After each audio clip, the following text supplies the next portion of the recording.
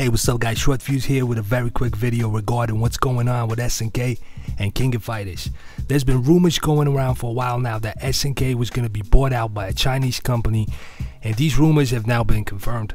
SNK has in fact been bought out by a joint venture of two Chinese companies that are now majority shareholders of SNK.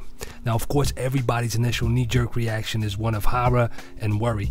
We've been down this road in the past and we all remember how that turned out. However, it would appear that this company has big plans for SNK and seems to be willing to invest in the company and its IP's future.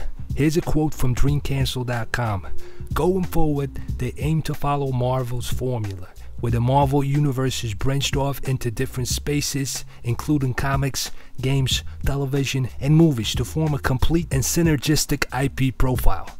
He is also looking forward to collaborations with other Chinese companies to develop games, anime, manga, television, and movies in order to fully develop SNK's intellectual property.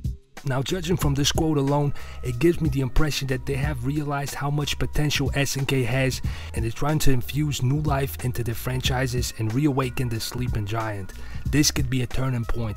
I don't want to be too wide-eyed here, but SNK might be back on top where it belongs like it was in the 90s. Or maybe this could be the final nail in the coffin that sinks the ship for good.